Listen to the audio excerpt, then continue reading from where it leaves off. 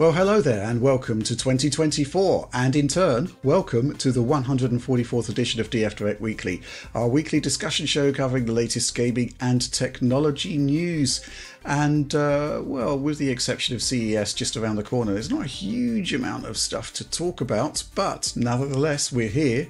And joining me, first of all, John Linneman. Hey, Rich, we made it, 2024. Another year ahead of us, hopefully an exciting one. But yes. I'm excited. Indeed. Is there excitement? Not lethargy? Well, there's some Haven't lethargy. Quite blown away the cobwebs? There's a little bit of lethargy sprinkled in there, but also plenty of hope. Of hope, okay. Yes, I would say hope because it sounds like a J.J. Abrams Star Trek film. What do you mean? And of course, Alex Battaglio. Yeah, I'm also full of hope today. Really? No, but I'm excited about 2024. I already started the year off quite well here in terms of video production. I'm all excited about what we're going to do in January. So yeah, let's talk about it.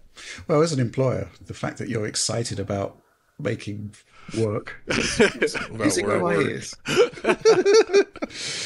Let's crack on with our first news topic, and as usual it's not particularly a news topic, more I think just general discussion about 2024, what we're expecting to see, what we're excited about. CES is just around the corner. John is already salivating over some of the OLED news that's been leaks ahead of the show. I'm going to go to you first, John, and what you are excited about, and I guess we could start with the CES stuff. Sure, yeah, we'll start with the CES stuff. So one of the first things to come out of this was that LG has more OLEDs in the pipeline. Big surprise, right? Every time you get to CES, they roll out the new OLEDs, and we finally got a look at what they're doing for 2024. So on the TV side, they have the four models, the M series, the G series, C series, and the B series. Similar to last year, the M and Gs, the G4 and the M4, I guess, those feature the micro lens array technology. Up to I think it's the 83 inch now has this capabilities, which is the largest one they've done yet. So the MLA basically it does allow them to push a higher peak brightness than prior OLEDs, and it is basically their highest end panel right now. And I've seen this with the G3 already, and it's pretty stunning. And looking at the lineup here, it does start to make me think, like, should I replace the CX back there, the one with Richard's eye, with the G4? Oh gosh, I'm wondering, like, and I'm also curious if I want to go with this time. I don't know. Could I fit a 77-inch G4 back there?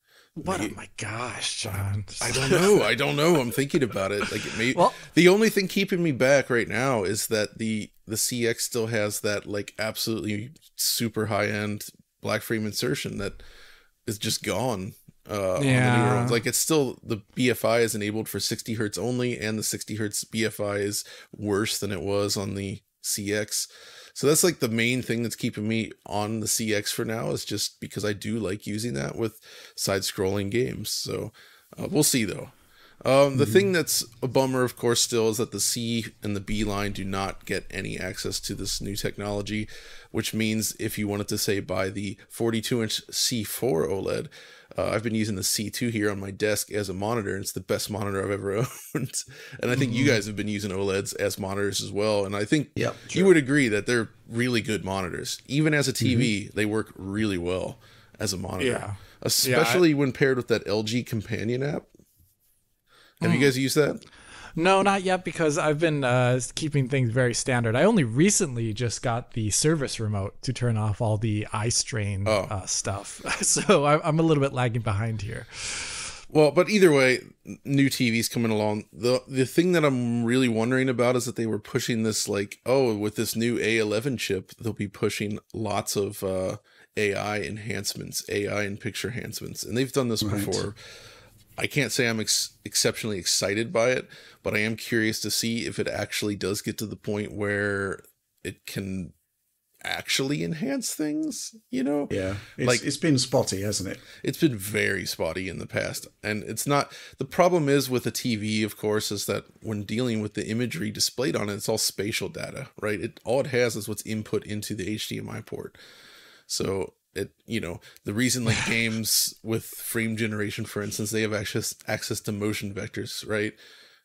Not so here. So we'll see what happens there.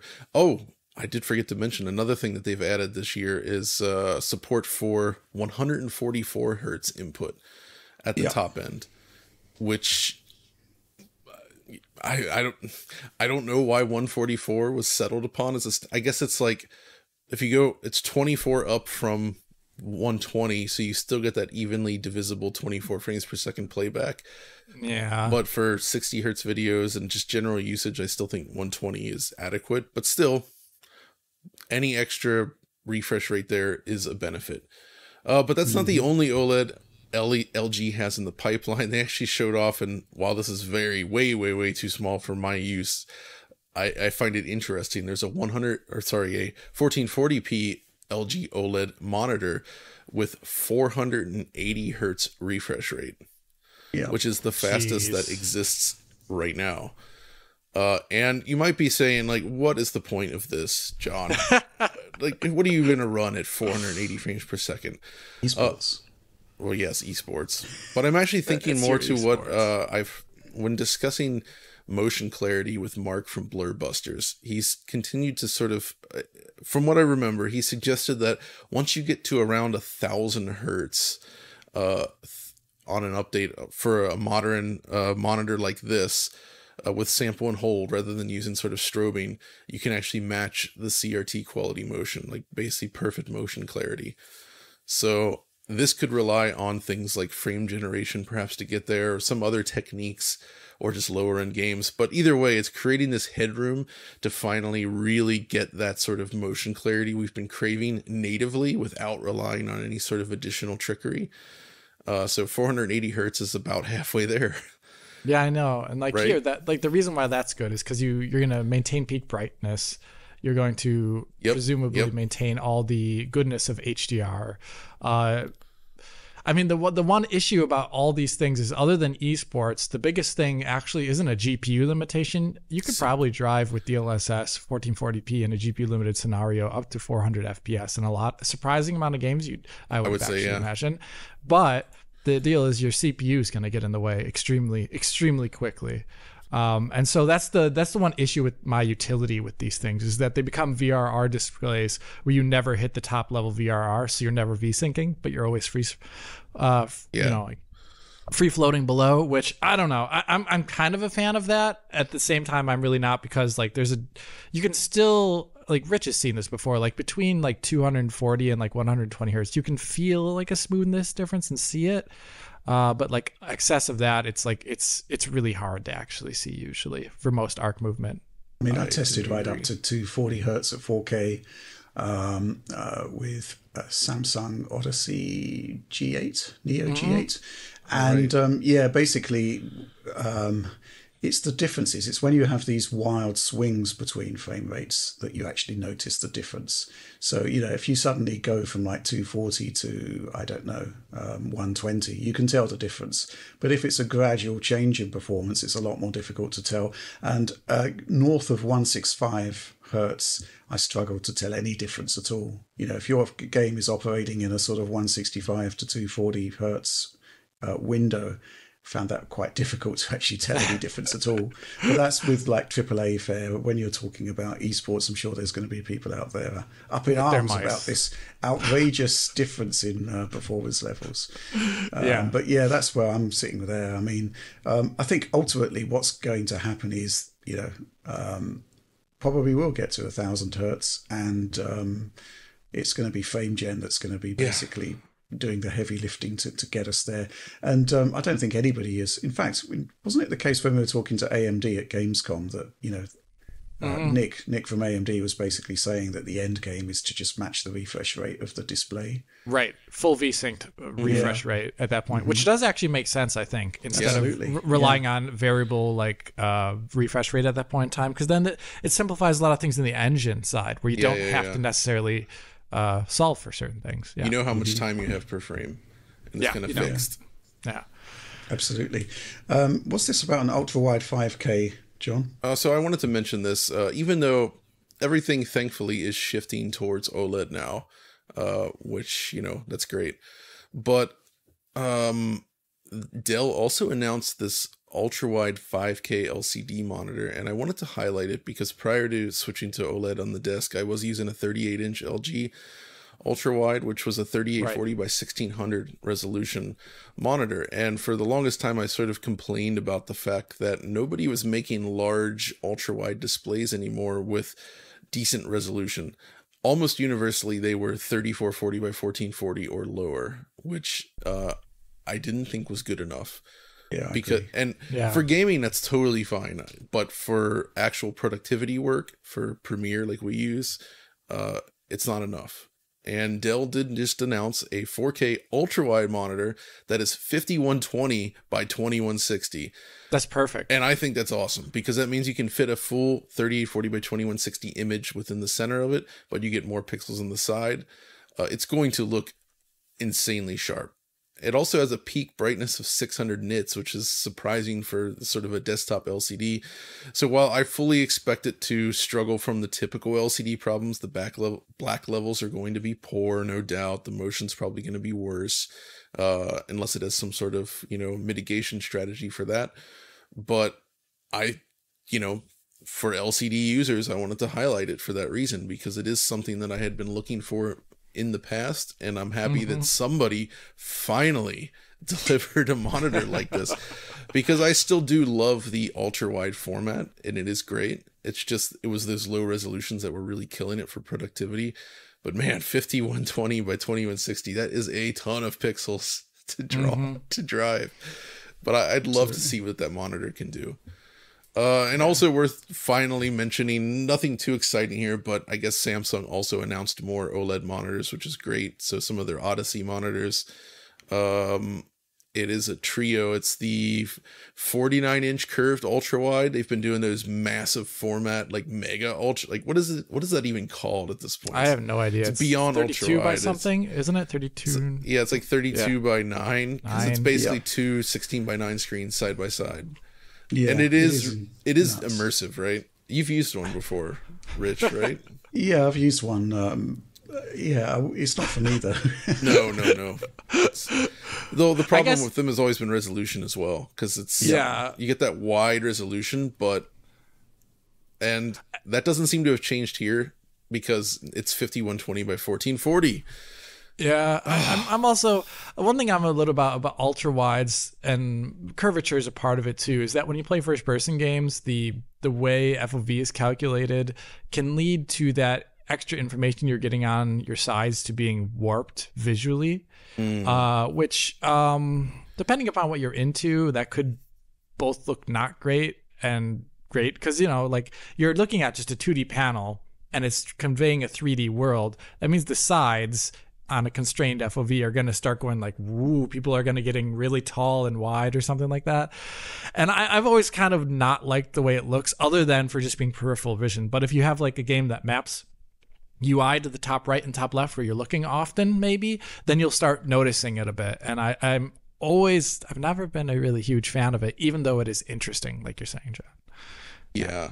Also noticed, well, it does support some pretty high refresh rates, which is nice. It looks like the ultra wide one goes up to 240 hertz, and then they have a 27-inch monitor with 360 hertz. The big thing I'm seeing that's kind of a downer is that even though these are OLED displays, they're advertised, for what I'm seeing here, as HDR 400, which I don't understand, because I don't classify that as actual HDR. And they can say with VESA display HDR True Black 400. And True Black 400. I just don't.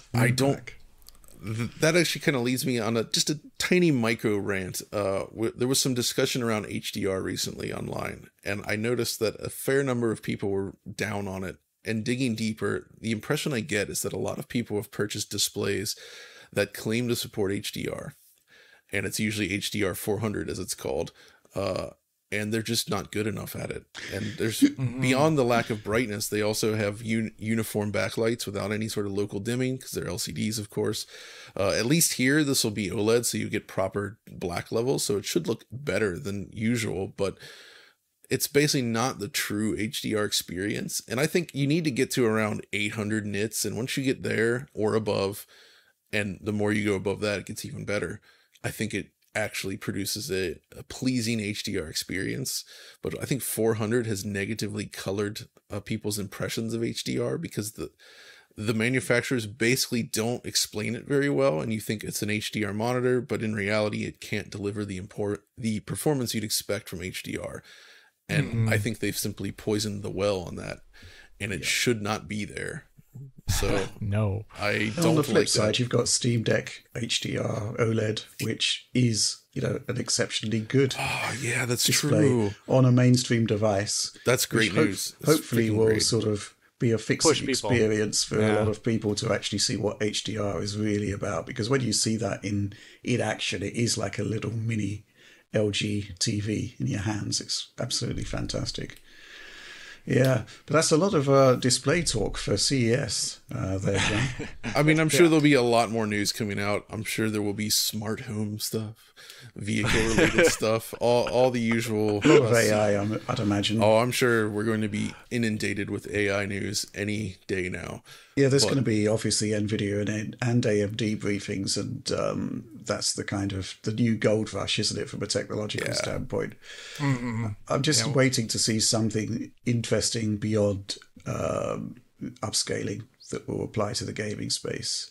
Yeah, that would be nice because, like, I mean, we've had DLSS for, I mean, I guess ever since the 1.0 iteration, but seeing deep learning applying to real-time visual graphics or even just real-time game design in a more, I'm looking at the finals right now, and they use machine learning for the voices, and I've kind of waffled whether I should even talk about it in the video because it's like you just hear voices and it's kind of, they just sound like people, but maybe a little bit artificial. It doesn't really affect the experience too much. But I would love to see games where machine learning using stuff like tensor cores on RPC is actually doing something that is game changing. The thing about the voices, Alex, that I found interesting is I've heard that the voice samples are actually somewhat repetitive still. Yes, they are. I heard the same voice. So that's the thing that gets me. It's like, if you're not going to use actual voice actors, then you should take advantage of the fact that the AI can generate whatever you need. Modality so in like that, right? the fact that it's just the same samples over and over again, what's even the point? I guess at that point, it's like it's maybe just like a concern of file space because they're pre-recorded. They're not using live AI to do the voice. That'd be interesting, but they're not. They're using it just in the production. And that place, maybe it's a file size concern, or if you have too many barks and there isn't enough good information conveyed to new players, then you're just like, you know, throwing out wild lines all the time that are just making people more confused. I like wild lines. I mean, yeah, they're great for some games. You but got that on Japanese import there, John. Yeah. Okay. Well, I'm going to share some 2024 excitement of a completely different type. And, well, here's the thing, right? I've been talking for years about how cheap Xbox Series S is, right? Buying new is cheap. But, you know, go on Facebook Marketplace and these machines are like preposterously cheap. You know, I've seen so many Series S's being sold for about £100. And I wanted to look into whether it's actually real, whether it's just some sort of elaborate fake to sort of suck you in. Why you choose a Series S to scam someone, I don't know. But, well, there is a reason behind doing this because my dad wants to get back into Flight Simulator, right? And, you know, his PC is like 12 years old. There's no way he's going to be running Flight Sim 2020 on that. Or 2024 by that point. You know? Yeah, exactly. But Series S, right, it'll do the job. And so here we are. My first exciting bit of news for 2024. A Xbox Series S bought from Facebook Marketplace for £65. What? Yep. You gotta be kidding. Fully armed and operational. It didn't come. I think the reason it was so cheap is because it didn't actually come with a controller. I actually had to supply the controller. But even Which costs as much as that. Yeah, I mean, these things go for about 150, 180 on eBay. It's nuts. Can you use an Xbox One controller with a Series console? Of course you can. Oh my gosh, then you can get like the cheapest entry there. Dude. So, you know, my sort of, well, here's the thing, right? I was driving, it was a 40-minute drive to get the console. And I was thinking throughout the entire ride that this is simply too good to be true. It's too cheap. And then I remembered that the picture on the ad was just a generic Series S picture. And I was about halfway through the journey, and I thought to myself, this is going to be a 1S, isn't it? I'm going to get there. You're going to get It's going to be an Xbox One S, not a Series S. Yeah. But lo and behold, it was actually a Series S. I peered inside the little supermarket carrier bag it was in, and there it is. And that's my initial bit of excitement for 2024. Completely on a tangent there. But I'm interested to see whether my dad's going to get back into Flight Simulator based on this, or whether he just wants a new PC, which would be a bit more problematic on a budgetary scale. At least. Gosh, though, that's getting but you know, Series S for that little. That's just it's nuts, isn't it? That's amazing. Yeah, what a deal. And the other thing, of course, it's almost like a victimless crime, because you might be thinking to yourself, well, Microsoft would probably want a new Series S sold, except, they probably still at best breaking even, or possibly worse, losing money on Series S. So buying secondhand, and if you go into like Game Pass or something, they're actually up on the deal. Mm-hmm. It's a fantastic little machine. I'll tell you that, one last thing about the Series S here, which I really like, is the fact that, well, it's a console. I mean, look at these hulking things in the background there. And, the Series S it's a console. It is physically a console. It's priced like a console. And for those reasons, I kind of love it. Missing physical media. Just missing the physical media console thing. The physical media. It's about half a console, but yes. Yeah. Okay, fair enough. Let's move on to some more 2024 excitement. Alex, on the PC side, what are you sort of geared up about? Oh, well, there's actually quite a lot of things here. One thing I want to talk about is we talked about at the end of the year last year, the whole Star Citizen stuff. Well, one thing that 2024 is going to bring about is, since they did demo it off and they've been testing it, or versions of aspects of it in their public test universe, as they call it, is going to be server meshing. And it's going to be probably the form of server meshing that is static, where different regions of space are just dedicated to servers that connect to this replication layer that the game has. And that is going to be interesting for me, because I've been following the project since, when it originally launched in 2012, it wasn't actually this, but at least since when they gave out the idea of what the Star Citizen universe would be like, that's when I thought like, oh, wow, okay, this is interesting. And this is essentially like the fruition of the massively multiplayer aspect of Star Citizen. And that is looking to be a 2024 thing. I don't think they've public roadmapped exactly when server meshing is going to go online. But I'm expecting maybe in summer is what I would expect based upon the current way things have been tested. That would be like the second patch or maybe third patch of the year.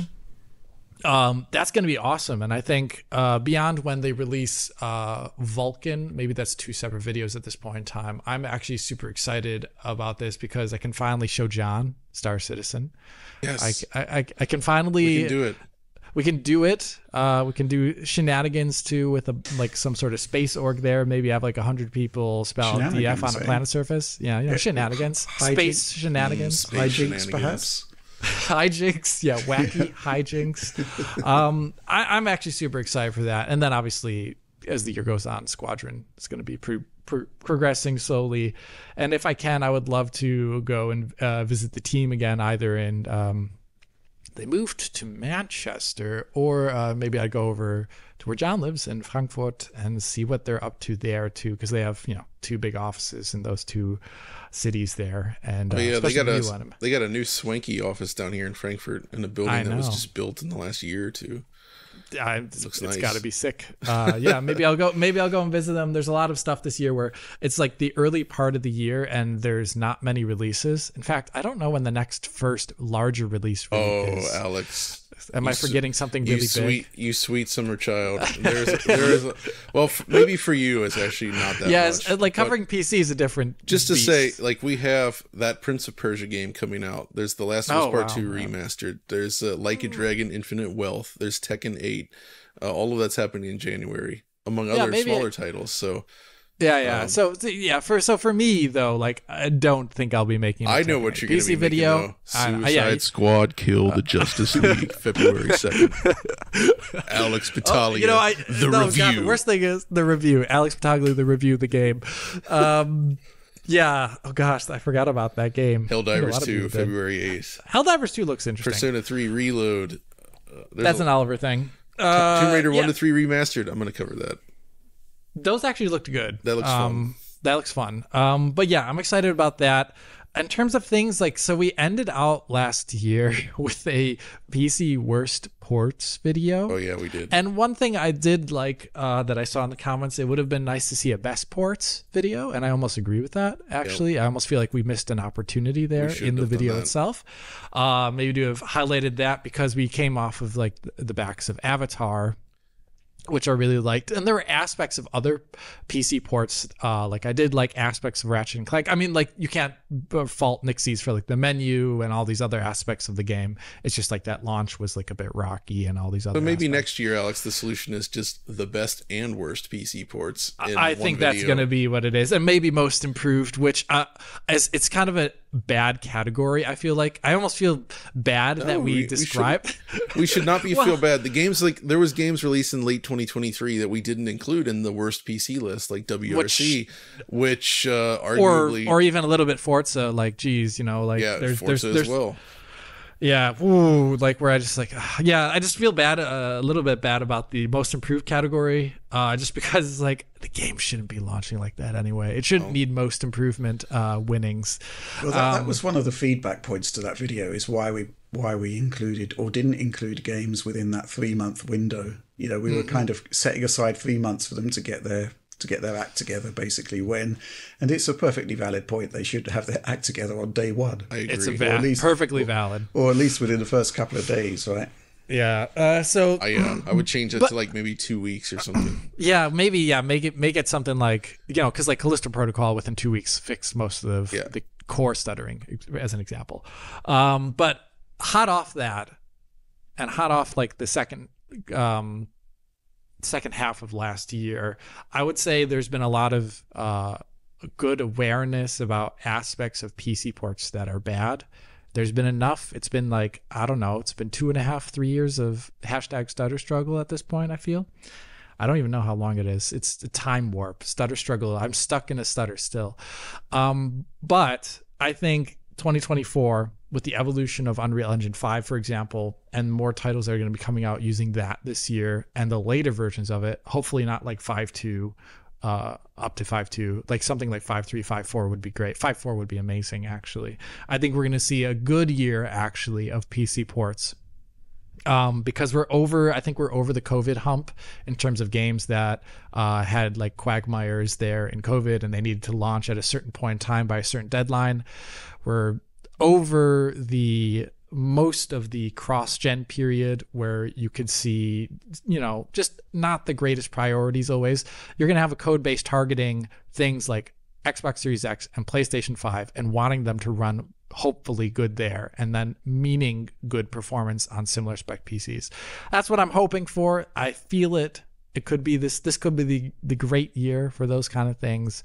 Avatar was a great way to end the year with a developer that was, pushing towards actually excellence in all the versions, and the PC version is especially excellent. I would say it's the best version of the game. Runs super smooth. It's awesome. So I'm hoping that's what 2024 brings us. So that's some of my excitement for this year. I do have some other excitement. I mean, Rich has that Core i7 990X. Yeah. I've got to come over to Germany and deposit it. Yeah, or maybe I come over to the UK. We'll see what's going on. We want Rich to come over here so he can hang out with both of us. Yeah. But I've also got, can't see it right there, but right there on the shelf, there's also an Agea physics card. And based on some stuff on Twitter recently, people are just loving hardware GPU physics. Yeah. I think doing a return video going back at like some of the best hits of physics. That's a great idea. Oh, that would be so good. I mean, I could do the GPU version obviously too, as well as looking back as part of it at the original, what Agea was originally. So there's a lot there. And I'm excited for all those things. I was actually quite interested to see in the wake of your Arkham Origins video, John, that there was a renewed appreciation for the smoke effects. I think, like many others, or like myself, people forgot about it. Because it's awesome. I genuinely forgot that they had included that in there. And even though it looks a little bit silly at times, it's a very neat effect and the type of thing we just don't see in other games. It's in Arkham Knight as well. Yeah. Tank's performance whenever it appears. It was awesome. I mean, I think the one really cool thing about that smoke effects isn't just that it's physicalized, but they actually doing like interesting shading on it too. Like it's not just like sprites that are just uniform color. So it looks interesting too. There's a lot of games like going back to. I think I would love to look at Mirror's Edge again. I'd love to look at any of the games that use smoke. I think it would be weird to go back and find. I do own Cryostasis. I just don't know where it is. I played through that. I would love to look at Cryostasis and stuff. Yeah. Gosh. And well, I'm going to talk a quick bit about some of the hardware we should expect this year. I mean, Switch 2, I think it's a given. It's a given. Yeah. I'd say it probably launched with Metroid Prime 4. I agree. Just on cross-platform. Cross-platform, I expect. Cross-gen, I think. Cross-gen. The original Switch isn't going anywhere. It will continue. It will persist. How they market it, I don't know. When they market it, I don't know. I'd expect to see something quite soon, actually, depending on whether it's going to be earlier or later in the year, I guess. Excited for that. It's going to be really, really interesting. And just the concept behind it, you know, a Nintendo machine built on an NVIDIA piece of hardware that's got ray tracing, that's got machine learning capabilities. It is so unlike Nintendo, I would say, to actually make a machine like that with hardware like that.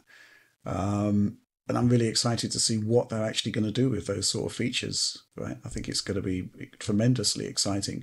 Maybe not in the launch window games where they've still got an eye towards the older Switch as well. And I suspect we'd probably just see, you know, the usual stuff there, like resolution, texture increases, possible faster performance, whatnot.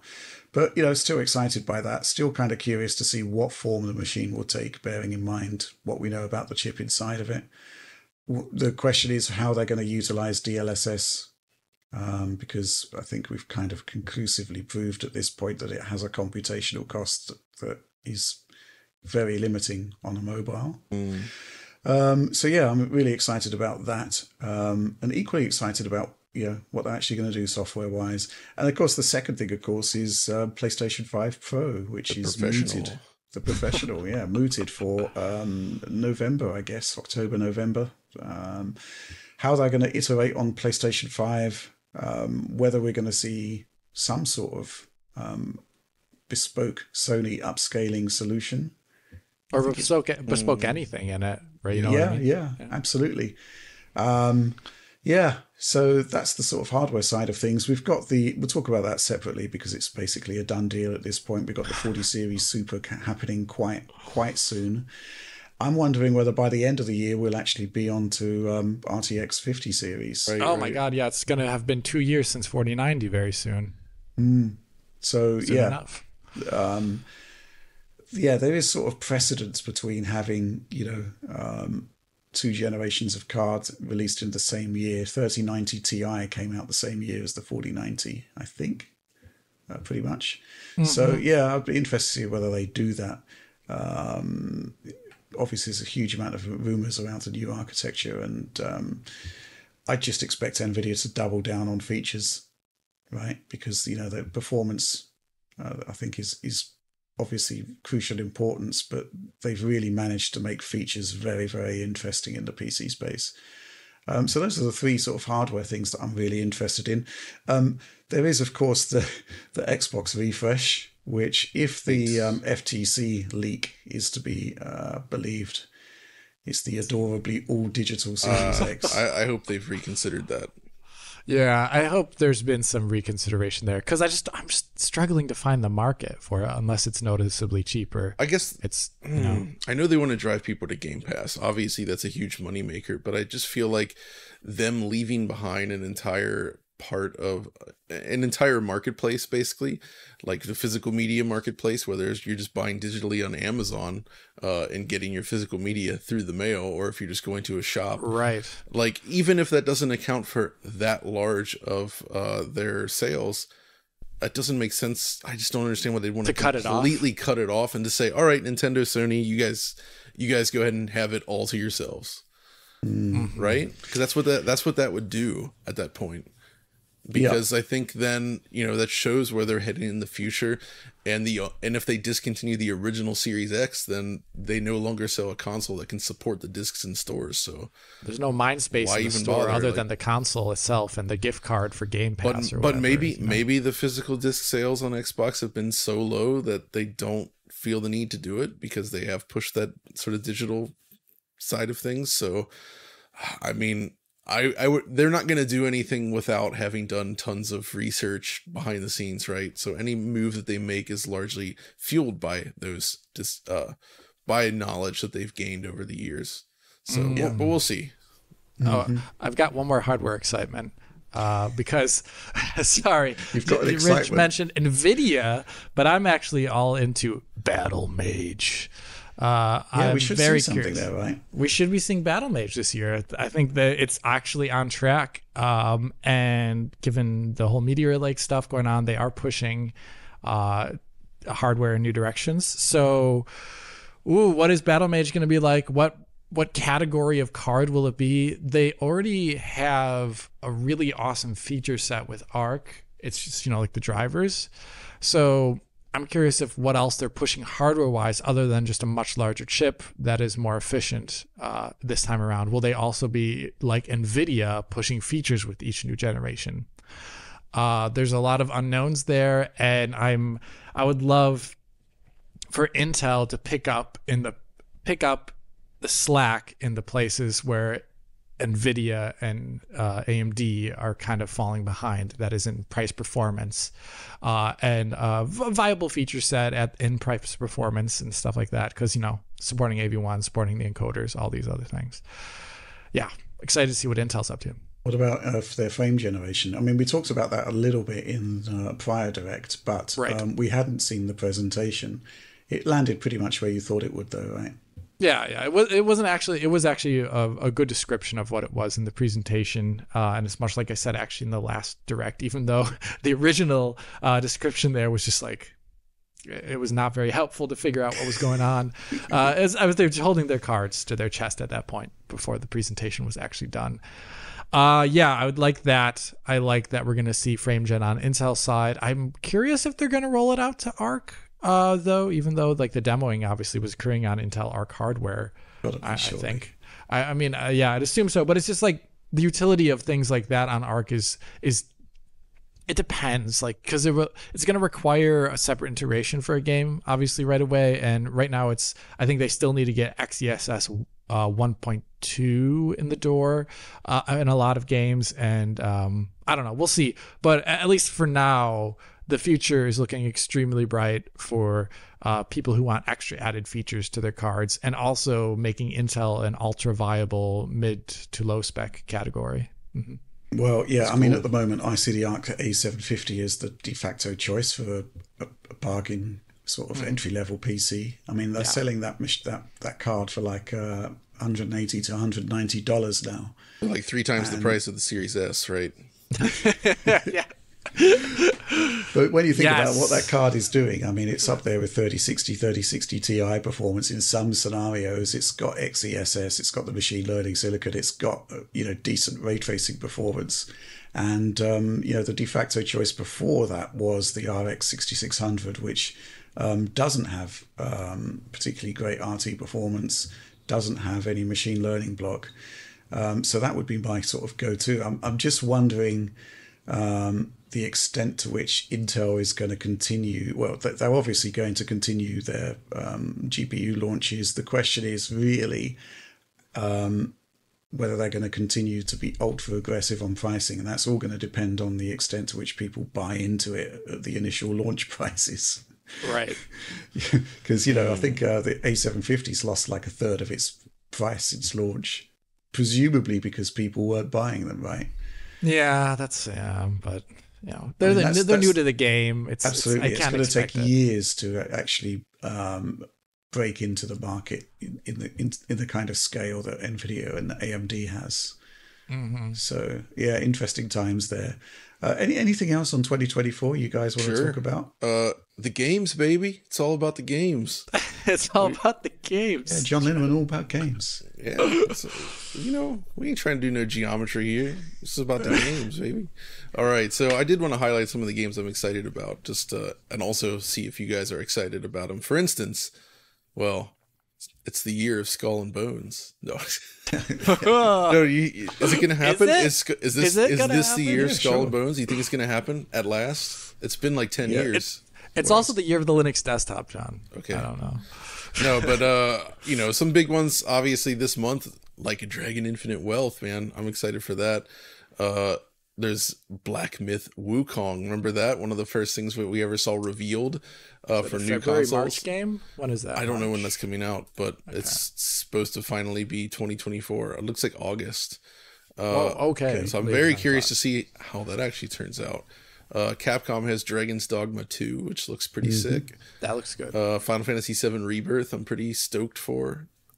Curious to see how that goes. And it's also PS5 only, I think.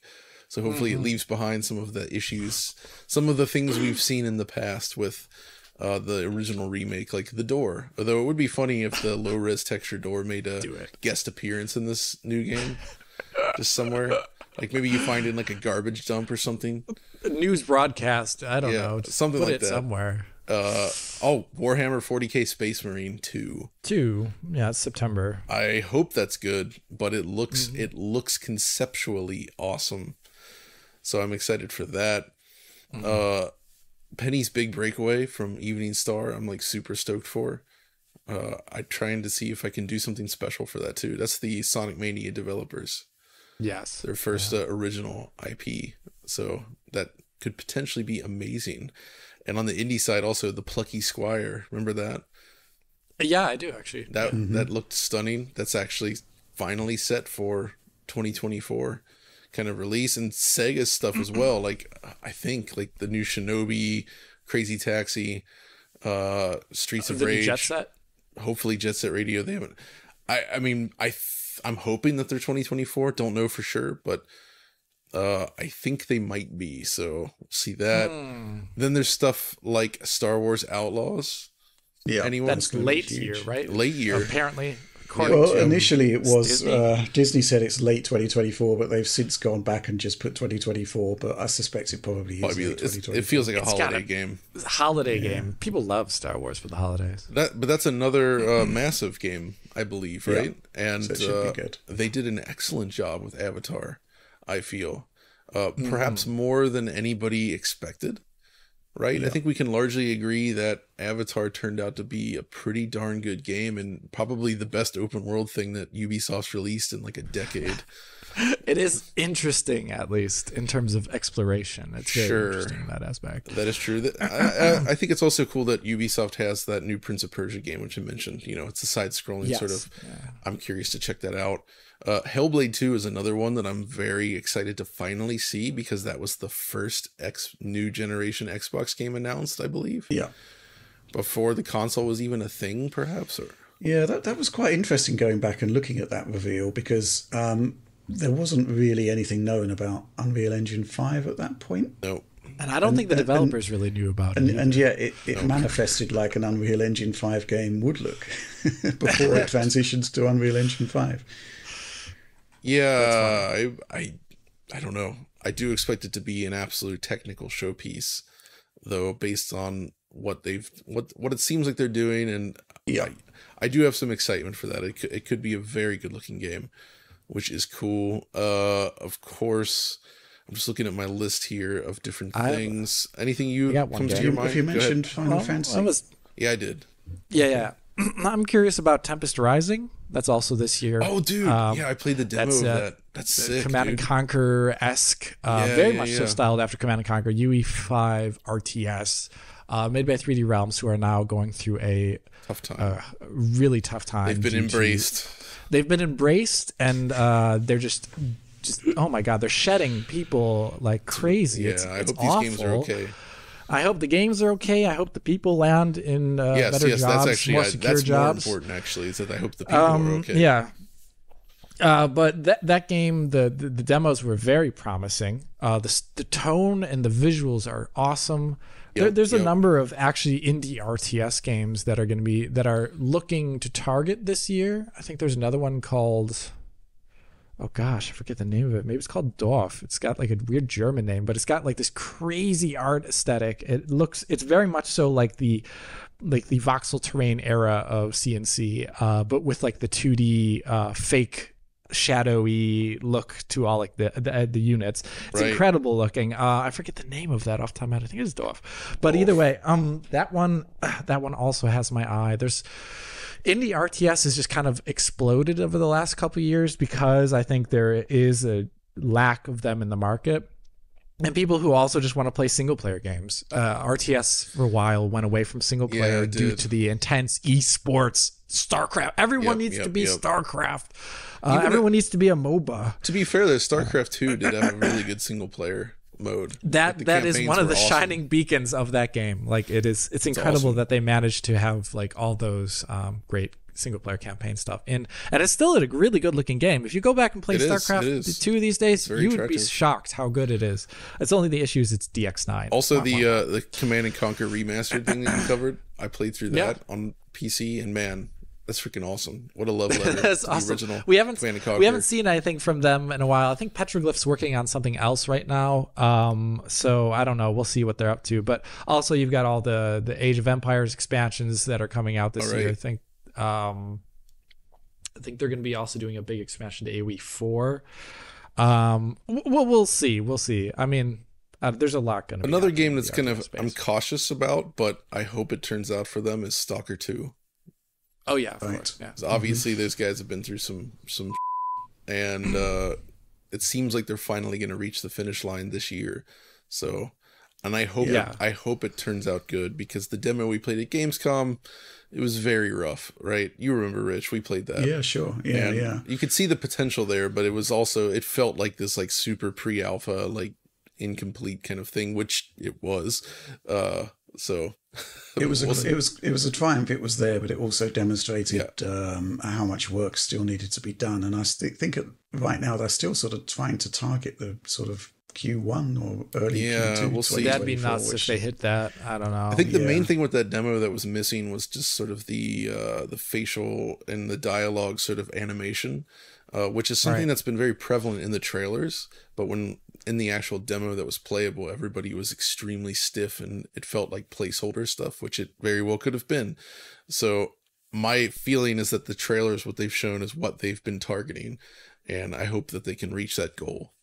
There's a couple of other titles. I'm not sure if they're 2024 or not. I'm not sure if they've even had release dates announced, but Light No Fire from Hello Games. I'm curious as to what's happening there. I keep seeing advertisements for it on YouTube, so it's got to be a 2024, game, right? Yeah, you'd think so. And No Rest for the Wicked from Moon Studios. Yes, apparently it is coming in 2024, which I'm like early 2024, like March maybe.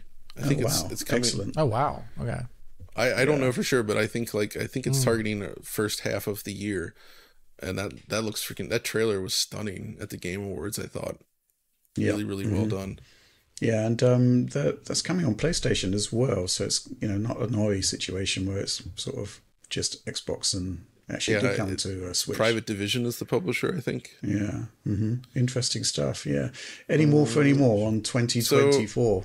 Vampire the Masquerade Bloodlines 2, if you remember, was supposed to have been a launch game for this new generation of consoles. Right. And the gameplay they showed prior to that, I thought looked excellent. Like very much the kind of ImSim experience you would have wanted from a sequel to that original. It seemed very faithful, but then for whatever reason, it feels like it was canceled and stripped away and maybe sent off somewhere else. So I have no idea. I need to refresh myself on what happened there, but it feels like they've essentially restarted and built something else. And I hope they actually don't stray too far from what they were doing and turn it into something that, fans of the original may not enjoy, but we'll see. I'm interested to give it a shot. That's for sure. And then obviously, you know, as I mentioned earlier, I know Alex is totally excited for Suicide Squad, for the Justice League. Kill that Justice League.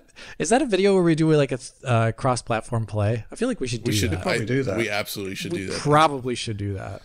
Also, two more to mention there. So one of them obviously coming very soon is Tekken 8, which is shaping up very well.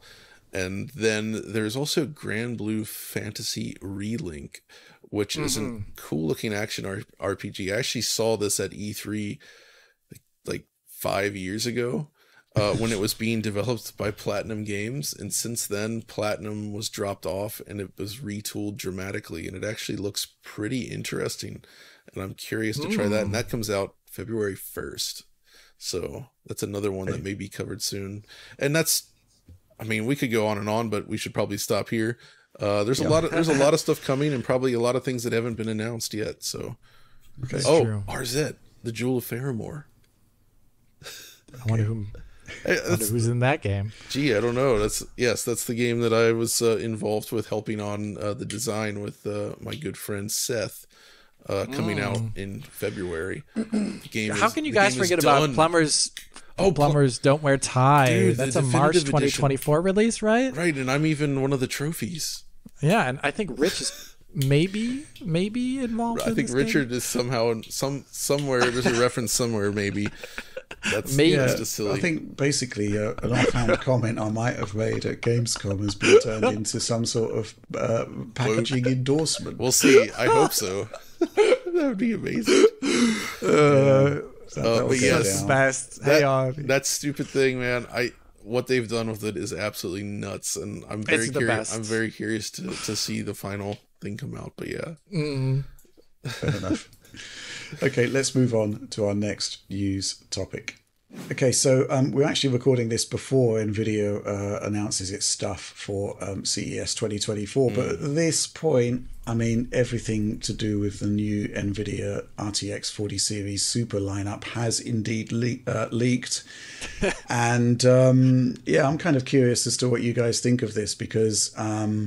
well, let's talk about the sort of the baselines here. Basically, the 4070, the 4070 Ti, and the 4080 now have, or will have, likely by month's end, upgrades, super variants.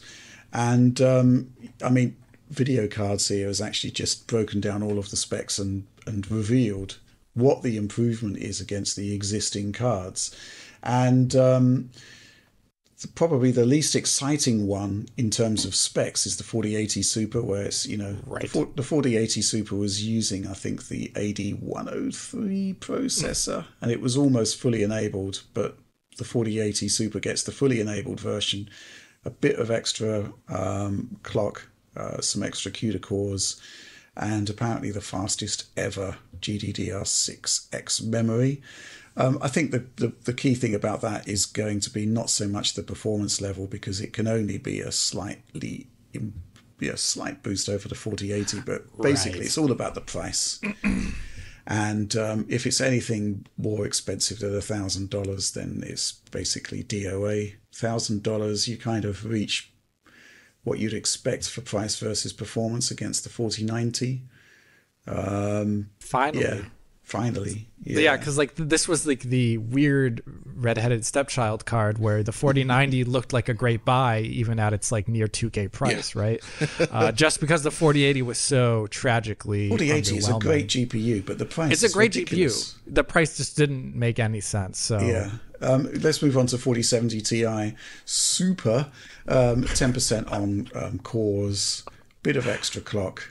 Massive memory capacity upgrade. It's gone from 12 gigs to 16 gigs. It looks as though it's moving on to AD103 from AD104. So, you know, it's a larger chip as well. More memory bandwidth as well, because, you know, wider bus. I think it's 256 or I'm not sure. 100. It is going to be a 256-bit bus. Yeah, it is going to be the AD103, etc. Yeah, so that could be potentially quite interesting. It's all about the price, really, isn't it? And then you've got the 4070 Super, which is looking quite interesting, actually. A 22% increase on core count. Small increase to boost clock, but the same amount of memory. They've upped the TDP as well. So it should be quite a decent improvement over the 4070. And I guess they kind of needed that because the 7800 XT was rather good, right? From AMD. GPU. Question is, again, price, what they're going to do with that, and also what they're going to do with price for the 4070, because it kind of, I don't know, organically the prices have dropped on the 4070 already. The question is whether they're going to make that official. The question is whether they're going to be more aggressive with the existing 4070, which we understand remains in the circulation, and whether they're going to do more against the 7800 XT, which is always going to have more memory, right? So yeah, interesting stuff there. I'm curious what you think about this, Alex. It's basically, I think, 4070 Ti, 4070 Super look like good enhancements to spec, but it's got to be met by decent price points. Yeah, for me, it's mainly about the price here, because I think actually all, like you just said with the 4080, it is a good GPU if you don't look at the price, and then it's not a good GPU anymore. But if the prices are going down, if the increased performance is maintained at a similar price, like with that Ti, not with the Ti Super, sorry, with the 4070 Super. That is the one that's like the 20% CUDA core advantage. Then you're actually looking at that upper, what do you even call that kind of price range anymore? I don't know what you call it, but you're looking at that price range being a better buy, more in line with what you saw in previous generations where, for example, like 3090, if that 4070 Super comes into 3090 territory instead of trading blows with a 3080, then you're looking at what we saw in previous generations where the top end card would move down to the 70 tier, like 2080 Ti going down to 3070. That's a pretty historical thing that happened, at least since the Ti cards have existed. So that is what I'm excited about. I would like that. The extra, it depends on really what people are targeting to. That there's that Ti Super. I don't know what the price will be, but if you are targeting 1440p, I'm not sure it's a very interesting GPU necessarily. But if you are doing quote unquote 4K on a budget, it's not really a budget if it's this expensive, but if you're doing it on a not 4090, not 4080 budget, maybe then that extra frame buffer for 4K gaming. The one thing about NVIDIA's last generation of GPUs, and also I guess the 3000 series, is they've just cheapened out so hard on VRAM tiering. You can either get too much, arguably, or you get too little, and the midway point is somewhere where AMD is just way ahead with the 16 gigabyte on a lot of cards, or even the 12 gigabyte on cards that are competing with 8 gigabyte ones. So I like to see that they actually did make headway, and I think they locked themselves into this awkward position with how they stratified the chips this time around. I'm very curious after this what happens with the 4060 series over time. Because that 4060 Ti is just weird. It's the 16 gigabyte version. But then you have the 4060 Ti and 4060, which I don't know. They occupy a weird space in my mind where I have trouble recommending them because I'm worried about 8 gigabytes. I don't think it means you get a bad experience, but I want to always ensure people get a good experience. So yeah, I'm just curious if they're going to do anything with that later this year at some point. Because I think in this point of the generation, the 60 product should be as good as a console, right? It really should. And your 70 product should be a lot better. And we're kind of getting there with the 70 products, except that the 70 product is quite expensive, right? The 4060 is actually an okay price at $299, I think. But the issue is, and I've been thinking about this a lot, the 3060 is not that much slower, and it has 12 gigs of memory. Doesn't have frame generation, but there are other solutions coming. Like FSR3. That will come good eventually, right? I think FSR3. It's not quite there at the moment. You're going to be looking at the hacks that are happening now, the mods that basically enable that's one of the frame next generation. Videos. Because a lot of people, are looking at like Cyberpunk 2077 and, they're on their 3080s and thinking, well, maybe I can get path tracing working on that. And that's an entirely viable, thing that could happen if FSR3 is modded in and working correctly.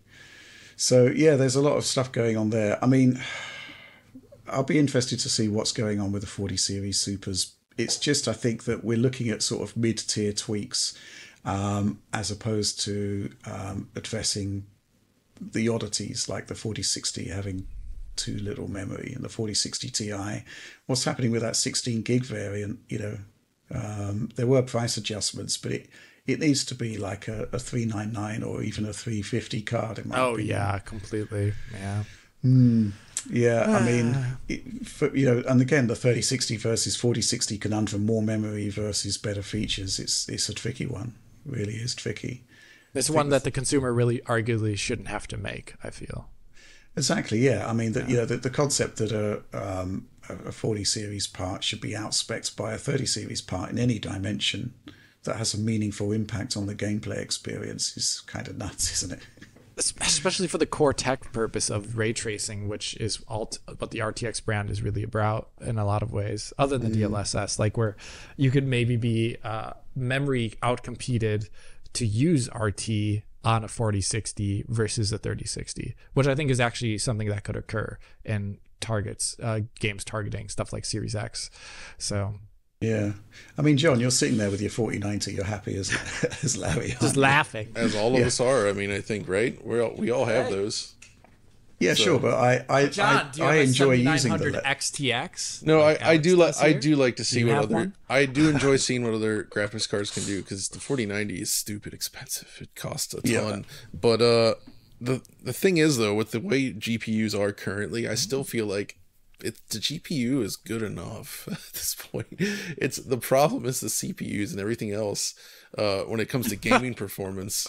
Right? Like I feel like the speed at which new GPUs are coming out, like, oh, we're talking about all the 50 series coming up and all this, and you mentioned that features have to be big, and I think part of that is just down to the fact that the CPUs are being left behind, and these GPUs are getting so fast. It's like, it feels like they're Sonic tapping their foot, just waiting for the CPUs to catch up, right? Like, that's the bottleneck in most games these days still, and which, the rise of frame generation obviously is designed to mitigate that somewhat. But that continues to be my struggle, is CPU. It's always CPU. It just can't keep up. And I think, faster graphics cards released later this year, but even these mid-range ones that we're talking about and the supers and everything, I think they're going to be more than good enough for any rig out there, and it will basically eliminate, for the most part, the GPU as your major bottleneck in a system. Yeah, for a good amount of time, for a while. For like most titles that don't use path tracing. That's correct. It's literally the only frontier where the GPU starts to struggle at this point in time. 4090 is just so ridiculous. And there's not that many path traced games right now, right? It's cool. Yeah. I'm happy that they exist, but it's still relatively rare, and I don't expect it to become that common outside of games that NVIDIA themselves gets behind to push that technology, right? Agreed. So, okay. I don't know. That's basically my thought. GPUs are in a weird spot because we got a couple of supporter questions about this. This one from perfect_organism. If you ignore the supers on the horizon, I can pick up a 4080 for as low as £999 in the UK. Quite a bit off the MRRP, but obviously not as great as the 3080 at launch. Any thoughts about its place in the market at that price? Well, that's what I'd expect the 4080 Super to launch for. So I wouldn't be buying that. I'd be expecting the 4080s to be end-of-lined and sold off at a discount. So, yeah, basically wait for the Supers there. This question, which did make me chuckle, from Diego El Rey. Hey, DF, hypothetical situation. Alex needs to recommend a new gamer a GPU. The RTX 3050 6 gig, and we'll talk about that in a minute, is $179. The RX 7900 XTX is also $179. Does Alex still choose the 3050 because it has DLSS? So, I mean, to troll, I would say yes. But to be extremely realistic, I would never, ever recommend a 6 gigabyte 3050 unless you're really desperate. Even versus, it has nothing to do with the AMD card at this point. It's just like, I recently got helping my brother get a laptop for someone that he knows. And there's like I don't know what it was. It was maybe like a 4054 gigabyte GPU in there. And I was just thinking like, what is this GPU? Like it barely, for the modern gaming, like you can barely do much with 4 gigabytes. Like a lot of games are going to have serious issues. So it's basically a productivity GPU at that point. The point is though that the 7900 XTX will run games at native resolution higher. I'm trashing these cards because I don't like them in general. I wanted to trash the 3050 because I don't like it, but in this case, yes, 100% the 7900 XTX. You could run a game at like 4 times the resolution, regardless of DLSS with native TAA, even with things like better ray tracing. Like it's a no-brainer. Well, let's talk about it. I mean, it's coming soon, the 3050 6 gig. It is essentially a done deal at this point. I think there have been enough rumours and leaks, and it looks as though NVIDIA is finally killing the entire GTX line.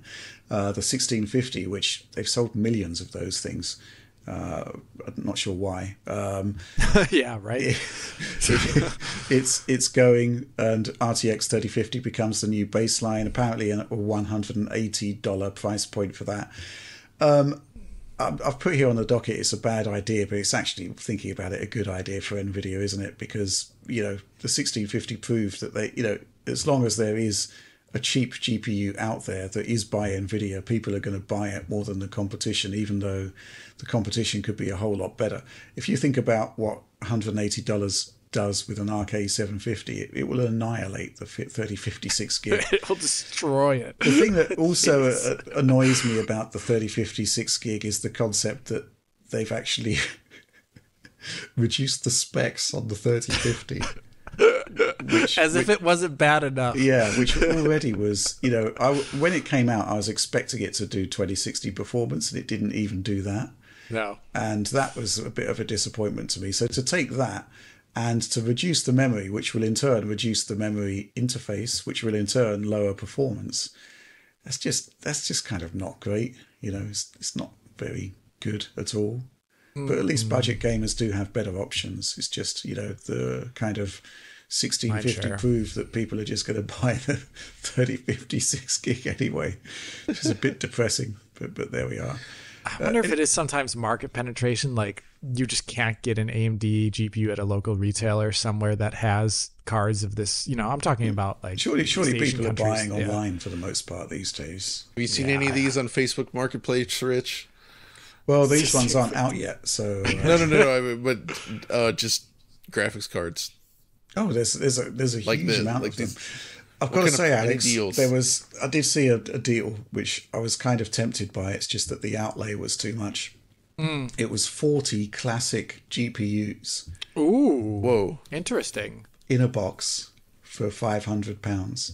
Oh, but was there a listing of all of their names? Nope, just pictures of them. So I could see that they were kind of from the Hawaii and AMD generation, maybe some of the corresponding NVIDIA ones at the time, which would be Kepler.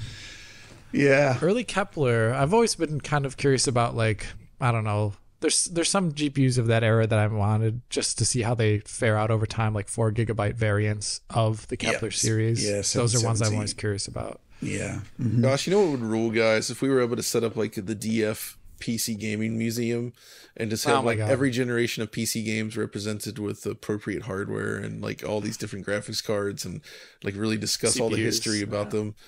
Isn't this Alex's flat? I mean, if you look underneath this desk, which I I will not show this. There are 12 different PCs around here of different eras. The whole idea is like, there's eras that I'm more interested in than others because the hardware variation is much higher. Like as soon as you get to like like past 2012. It's a little bit less interesting because cards are just like DX12 class, and they just run everything better over time. But then you like get below that, and each year is like a different version of DX and different spec almost. It gets crazy, like around the turn of the century, to say that. I mean, phrase. yeah, I'm big into 90s graphics cards. I've got like 30 of them or something at this point. Like all the different variants. I love that stuff. It's so fun. Yeah. 90s GPUs. Because like 2000 GPUs. Like you say, Alex, the difference in the way that they even like present their rendering is so different from graphics card to graphics card that it's actually interesting to see it, especially when you deal with like special, unique, bespoke APIs for that card. Right. And the fact that it's like, oh yeah, this Matrox card, this G400 has special, like the environmental bump mapping, of course, back in Expendable, stuff like that, which was absolutely just wild to see at the time. I love it. There's also crazy things that you almost get a little bit today of when you were talking about that GTX 1650 is just cards of the same launch year but with extremely stratified features, like the 2000s era ATI would launch cards all the way from DX7 up to DX9 in the same like host of GPUs. Can't even imagine that today. You can't even play some games on that DX7 GPU, but they do it. It's crazy. Let's not forget the GeForce 2 MX series, the MX card, the GeForce 4 MX, which was the most egregious use of naming I've ever seen. It's a GeForce 4. Why not? It's got to be good. 4. Oh wait, it's an MX. We have GeForce 4 at home. Yeah, exactly. I was just thinking, actually, we've had the obviously with NVIDIA, we've got the TI, we've got the Super. Now we should have the egregious. The egregious. Yeah. Hey, they brought back TI. I mean, that was a thing for a while. They brought back TI. I'm sorry, TI. I'll never forget. What about the GTS? The RTX GTS TI. GTX TI Quadro. I don't know. What are some other? Because before GTX, there was GTS, like the GeForce 2 GTS and everything. That's what I'm thinking of. We need a 5090 egregious. 5090 egregious. What if they brought back the Voodoo, the 3DFX Voodoo name somehow for like a series of. If they could turn it back into a prestige brand somehow, I don't know. They could boutique this. They have all the, I would love to specs. See that, right? They could FPGA it. They could do whatever they want with that, but they don't. They should bring back Banshee. They should bring back. Should they? Yes, just because it's better than the Rush at least. It's better than the Rush. The Banshee is better than the Rush. The Banshee's okay. So look, on the Intel side, they've got code names that correspond with letters of the alphabet, right? So when we get to the 5th generation, it's got to be Evil Commando. Evil Commando. Still my favorite name. Yeah. Okay, enough of this nonsense. Enough. Nonsense. Let's please move on to the next news topic. Okay, so this looks like another leak from CES, and it's been announced that MSI has a handheld, a PC gaming handheld that's going to be revealed at CES, and details have leaked. I'm looking at a video cards news story about this. It's called the MSI Claw. Oh yeah, we were just talking about the Evil Commando, and I'm just like, I feel like the spirit of those old graphics cards names has been embodied with the rise of these portable PC handhelds. They've got to find the edgiest stuff. The Legion. The Legion. My goodness. It's man, I love all those names. They're going biblical here. And they've done it here again. The Claw. The Claw versus the Legion. I always think of the Toy Story movies when I hear the Claw. Dog Ally. Oh my god. The only name that sounds like just the Steam Deck. The Steam Deck name is like extremely perfect. Perfect. Yeah, I think it's great. It's so good. What a great name. Oh man, the whole marketing around the Steam Deck is excellent. But yes, anyway, they did MSI. It right. You know what? I like MSI a lot now because the motherboard I purchased for this PC is MSI, and it is the most solid motherboard I've had like a actually decade. Works. It actually works. It doesn't blue screen. My goodness. The bar is so high now. It doesn't randomly drop USB ports. It's like, oh my gosh. Anyway, returning to the Claw. You know, I have to admit, first of all, there was a leak of just the silhouette, and I wasn't particularly excited. It's like, oh, another PC handheld. And we've got a massive deluge of them now, and most of them are based on the same components. So you kind of, you know, basically the Ryzen 7 7840U.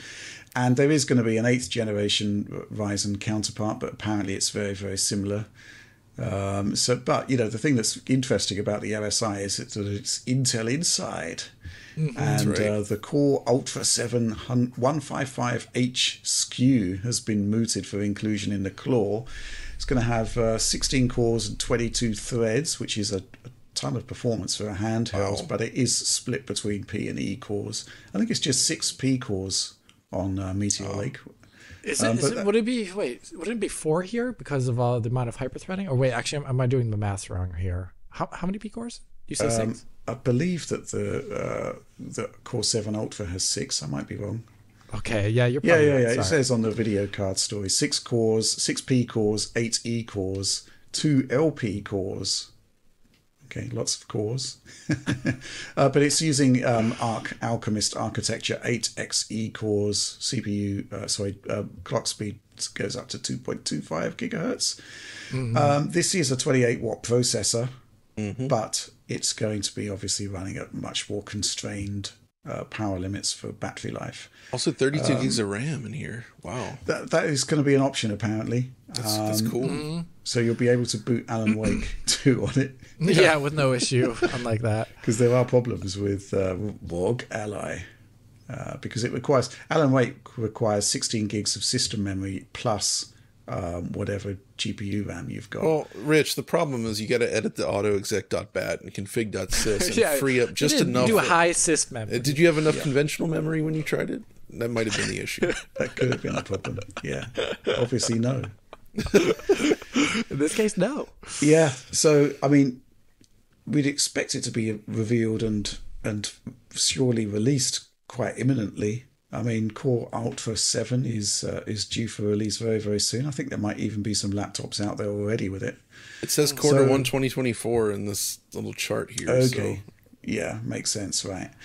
So I guess this is basically going to be an Intel versus AMD graphics face-off at this point. This is great. Yeah, which is something I'd love to see in the laptop space, and maybe it is the time, right? Because obviously there's been driver issues with Arc up until this point, but they do seem to have got a lot of their act together on that front. So the trio are going to be in the handheld space this year.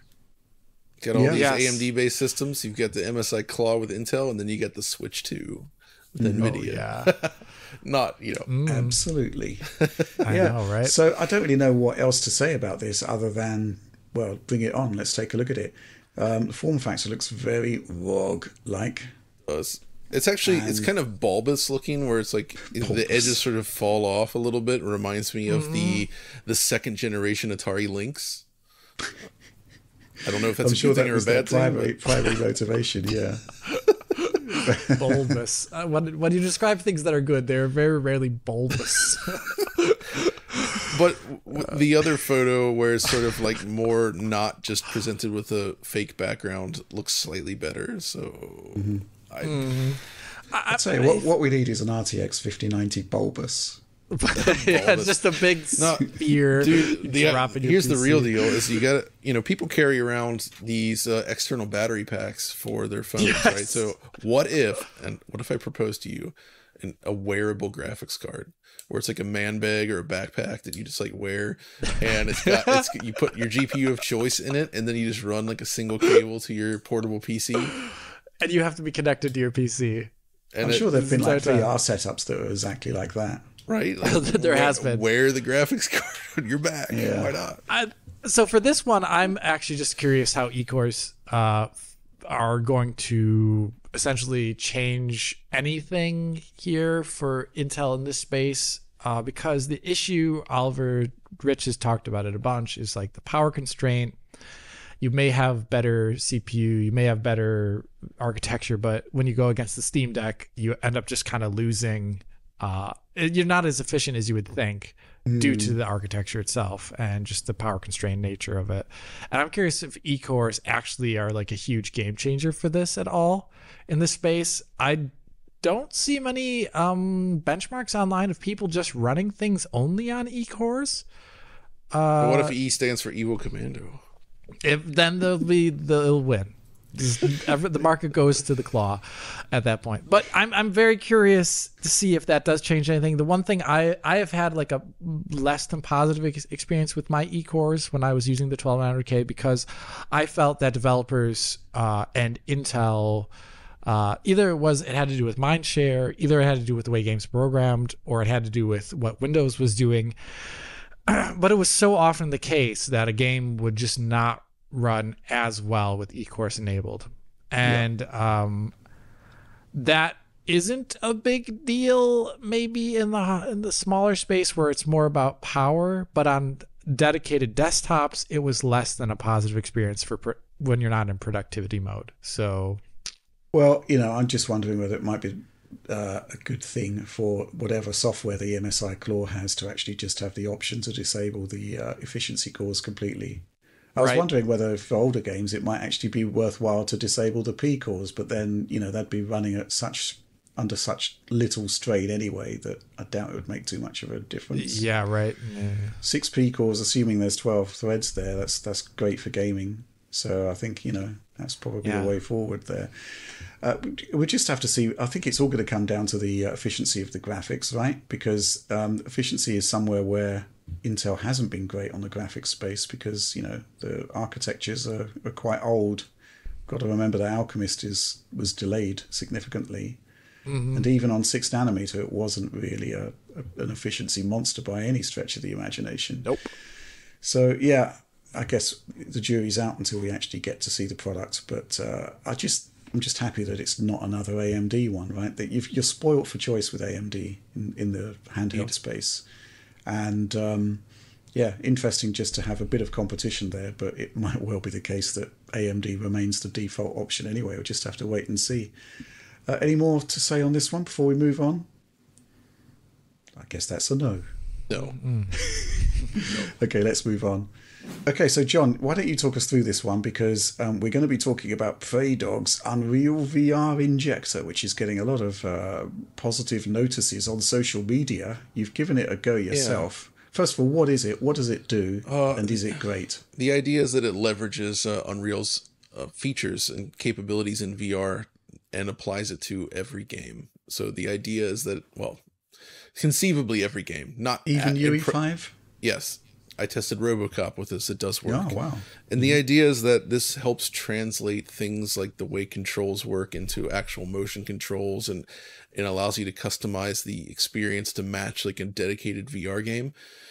And it does work, but I did find that there's still some caveats, and it's not like I think this is an amazing base to build from, and it's going to lead to some remarkable polished up mods. But the idea is that you run this program, then you start your VR game of choice, and once the game is running, you select the game from a drop down and hit inject. I initially had issues getting this to work, and it turned out to be due to Windows Defender, like trying to protect itself from injecting or something. I don't know why. But I worked around that. It's fine. And once injected, it just basically works as a VR game. You'll notice it shifts to sort of a different view on your desktop. A new menu pops up, which you can toggle on and off by clicking in the 2 analog sticks by default. You throw on your headset.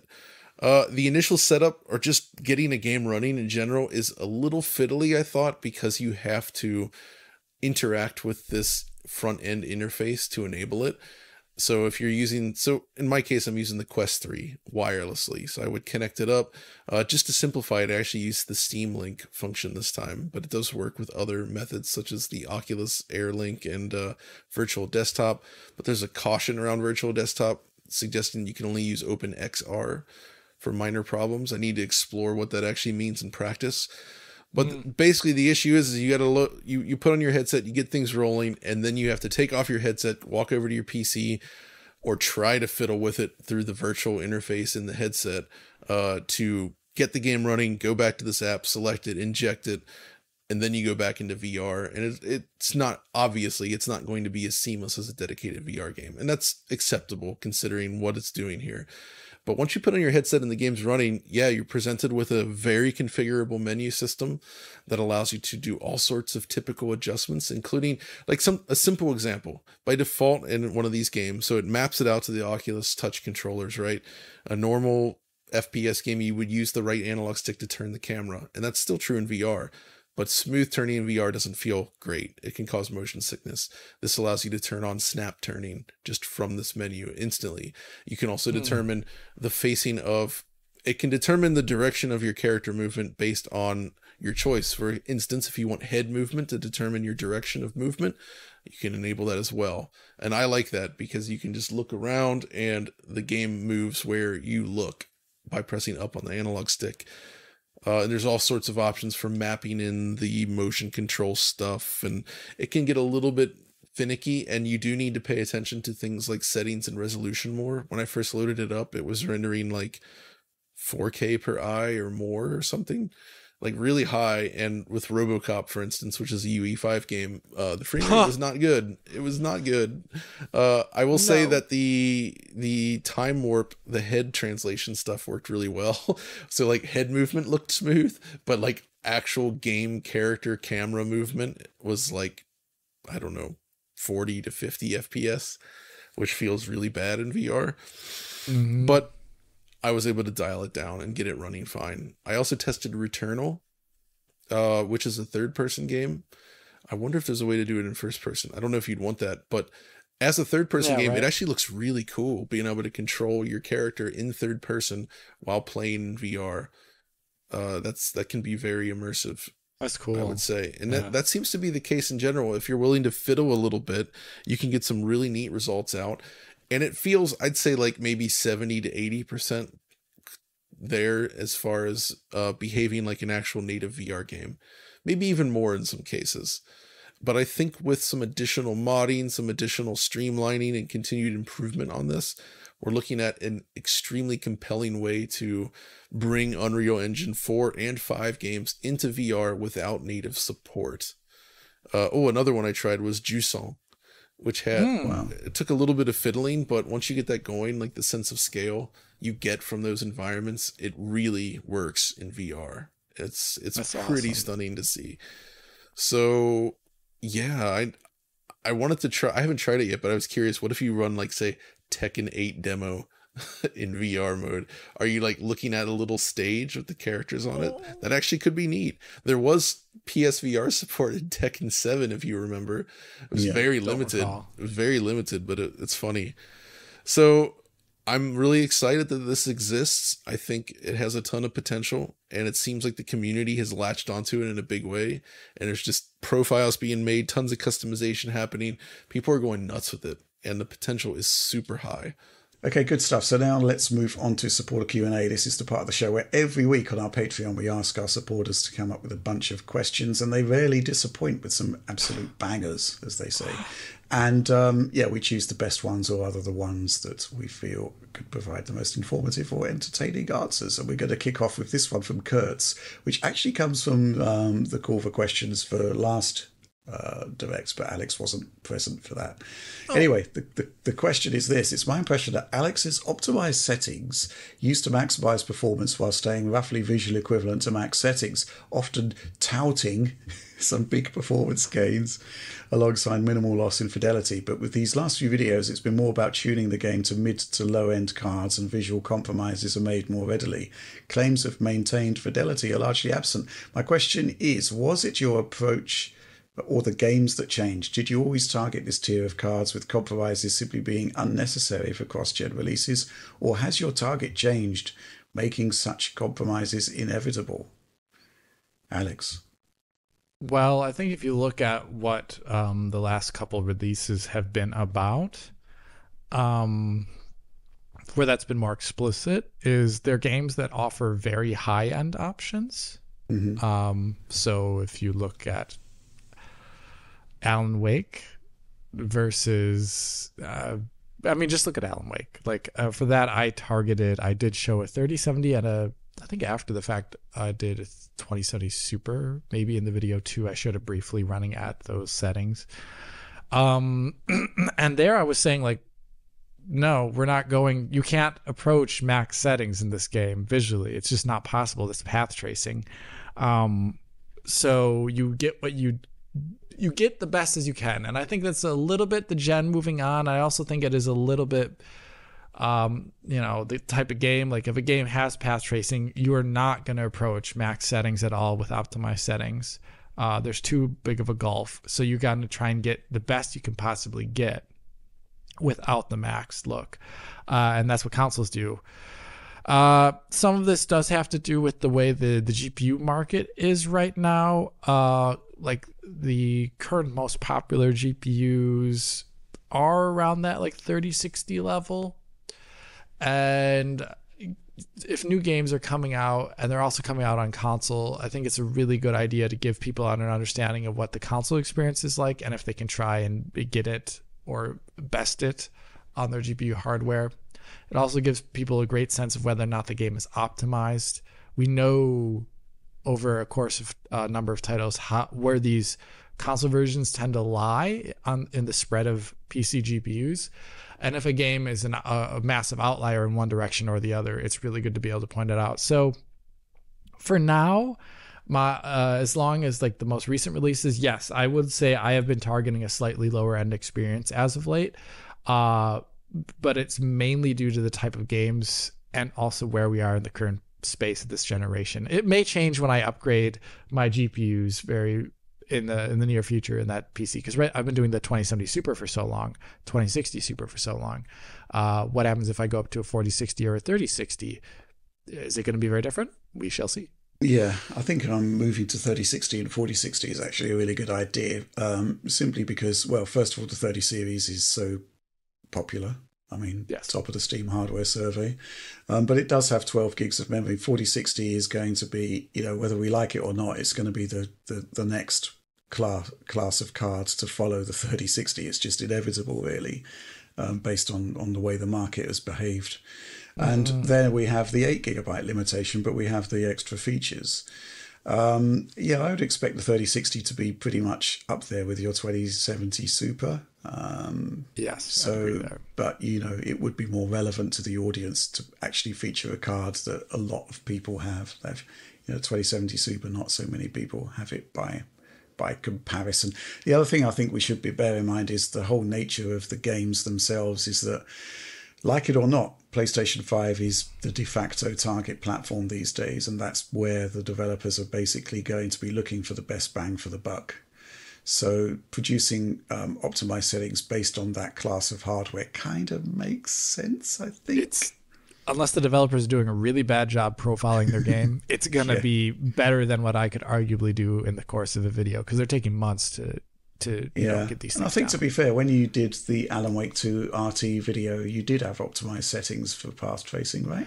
Yeah, I did throw, I said, like, you're going to do 60 if you do the shadows, and if you turn on anything else, it's a 30 FPS targeting experience on that class of GPU, which I considered PT capable, which was the 3080.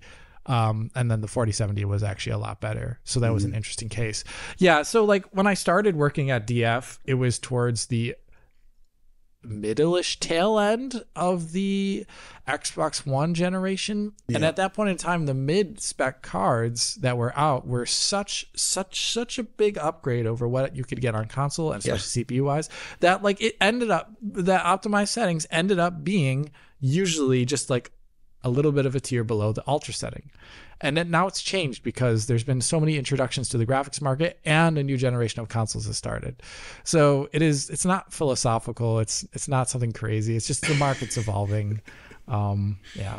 I mean, Alex being philosophical. Can't have that. No. Let's move on to the next question. This one from Sloth. The original Dark Souls 2 pre-release trailers had a much greater focus than the final game on using darkness as a gameplay mechanic, with the player needing to find light sources to proceed through otherwise pitch-black areas. With the increased adoption of ray tracing this generation, do you think that a contemporary dark fantasy hack and slash game could now be viable using the interplay of ray-traced light sources and darkness as a core part of the gameplay, rather than ray tracing being primarily aesthetic? Or do you think developers will be too concerned about potential complaints that the game is too dark by people who might be playing in suboptimal lighting conditions, similar to the criticisms Doom 64 and 3 had on release? I'll go to you on this one first, John. It's an interesting idea, right? And I'm kind of thinking back to the original Alan Wake, where I just think that the lighting mechanic could have been used to produce much more interesting gameplay because it was that good. Yeah, I agree with this. But before talking about that, I wanted to mention Dark Souls 2 specifically because they talked about those pre-release trailers. I was fortunate enough to play a build of Dark Souls 2 way pre-release at Gamescom one year that still had more of that stuff in it, and it was quite different compared to what actually shipped. So that existed, and it was running on a PS3, no less. I was a PS3 dev kit, so I too was disappointed that they decided to change the whole way they did lighting in that game, which is why you're right. Now that we have more advanced lighting features, I think it would be neat to see developers leverage them more within games. But as he mentions, Doom 3 specifically, a lot of people don't seem to like that. I thought it was great in Doom 3, but I can understand why people may have been frustrated. So that's tricky. You want to see it done in a way that's interesting, actually take advantage of the properties of light, but you have to do it in such that considers that some people may find that confusing, annoying, or just difficult. And also take into account other displays. Like, I've talked about this recently, but because of the prevalence of LCDs, dark games became difficult after Doom 3. After about 2005, LCDs basically became the de facto PC monitor, and even on TVs often. Black level's very poor, you just get backlight bleed, and as a result, dark games like Doom 3 look really, really bad, because any area that's bathed in darkness is just backlight. And we saw at least a decade of games just move away from this as a result. Now we're back to HDR displays. We got OLEDs everywhere. Even LCDs have gotten much better in this regard. New technologies allowing really dramatic real-time lighting. You don't have to rely as much on baking anymore. So I do think there's a ton of potential here to really push things, and I hope to see it. I just don't know specifically how it would be used without thinking about it a little bit more. Yeah, for Dark Souls, it really was the navigation mechanic, like actually seeing where you're going. And like you said, it could be annoying for a lot of people. I think the reason why they dropped it was performance, probably back then, because I do not imagine the PS3 was holding up very well. John, if you recall? That Dark Souls 2 demo, I remember it running just fine in the demo. It was completely okay from what I recall. I did not find was it actually on a triple? It was on a real triple dev kit, and you could tell because it had the X and B menu and the system was sitting right there. And I don't know why. I feel like that area must have been some sort of like vertical slicey kind of thing that they ultimately changed when the entire game was built a different way somehow. Yes. I want to see it again because I can't remember just how close it was to those original trailers, what changed, but I recall thinking like, wow, it was that specific section that we always saw in those comparison shots where you go down the steps and it's like super dark and you have a torch and the torch is casting shadows, and I remember being really impressed by that. And then obviously the final game did not have that. Yeah, I mean, like I love that kind of stuff. It's just a matter of making compelling gameplay around it. And I think with the baseline of current gen consoles being capable of RT to a certain degree, it's totally possible. I don't know if it's going to be in the dark fantasy genre, though.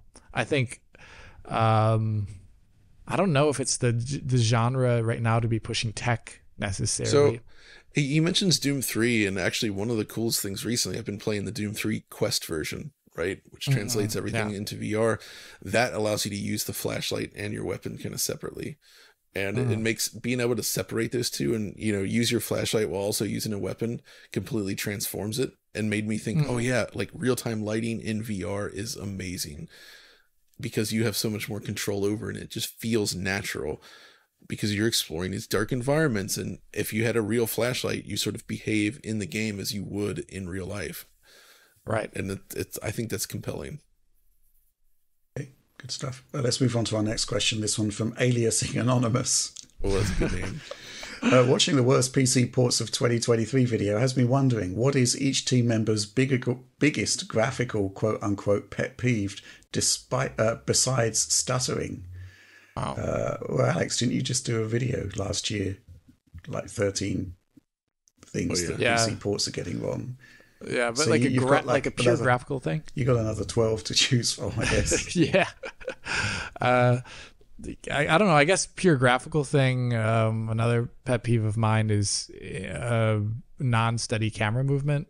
Oh, probably. So like if the camera moves at an uneven rate or a rate different than what the output refresh is, then I also have like huge lurches. You pointed that out in Jedi Survivor and Hogwarts, right? That's basically where there's a stutter, which is not a stutter from a rendering perspective, but the camera is moving out of sync with the update of the renderer. Yeah, and it happens a lot in games, I think, more so than people would think. It is something that developers wouldn't even necessarily notice because it's not a performance metric. Okay, interesting. John? I would say I would venture poor scaling in any game that uses pixel art. That is a huge pet peeve of mine. Yeah. Where the pixels are either poorly filtered, too blurry, unevenly scaled, and this can manifest in many different ways. There was that news recently about the upgraded Sega Saturn version of Symphony of the Night, which got major fixes, takes advantage of the 4 meg RAM card, but unfortunately they still couldn't fix the inherently poorly scaled background tile art, which is baked into the assets. That can't be fixed. Whereas other games, a lot of modern games, when they do retro collections, the way they scale the pixels to full screen just doesn't look good. Either it's a bilinear filter, bad CRT filters that don't look correct, shimmering due to uneven pixel scaling, so many things. It feels like this is when we discussed prior to the holiday where maybe I should make this like manifesto video like you did, Alex, but for like retro or classic style collections, because there's certain things that you just shouldn't do when releasing a game like that. And it keeps happening. And it's very frustrating. And I want to highlight the developers that have gotten this just right, because there's some that really nailed it. And those are the models we should be following. So. Okay, yeah, fair enough. I mean, my pet peeve, I think it's basically games that lock to the Windows resolution, Windows desktop resolution. Yes. That is gigantically annoying because, I've got a 4K display, but, maybe I don't want to play the game at 4K, and I can't change the resolution in game without changing my Windows desktop. I hate that. And also, by extension, the fact that you don't have access to refresh rates. Dude, Windows has access to these things. Why can't the goddamn game have it? I think what Alex can probably relate to that used to annoy me the most was Crysis. When you would connect it to a screen, it would always want to do with an HDMI 24 hertz. You're like, no. I really want to know why that is, because it only happens with the DX10 and DX10 version of Crysis, not with the DX9 one. What is it doing? It's totally weird. You had to set up a custom resolution, like, I don't know, 1912 by 1080 or something. That was and under certain older versions of Windows, you could also Alt-Tab multiple times in a row to get a borderless full screen mode to appear, but it doesn't work in Windows 11 anymore. Or what about those games that if you're using a TV as a monitor and it says, we're just going to use 4096 by 2160. Yeah, that's the other thing. It's basically using the native resolution of EDID rather than the EDID, rather than the actual panel. Screw EDID. You're going to be using. There was actually a really funny bug, and I don't think I ever talked about it anywhere, but I set it off to 4A games where the game, as in Metro Exodus, I don't know if it happens with the enhanced edition. I don't recall, but it happened with the original release where the aspect ratio of the game would be 4096 by 2160, but it would render at 3840 by 2160. So everything would be like, I think wider, or is it taller? I can't recall. And I only noticed it when I went over to compare to the Xbox version. I was like, this game's running at different FOVs. What's going on? It's like, no, the gun's just wider. It's totally weird. But I don't think that's in the current version of Exodus. Or I guess the other pet peeve for me is when a PC game doesn't have the scalability options that the developer itself used for the console versions. Yeah.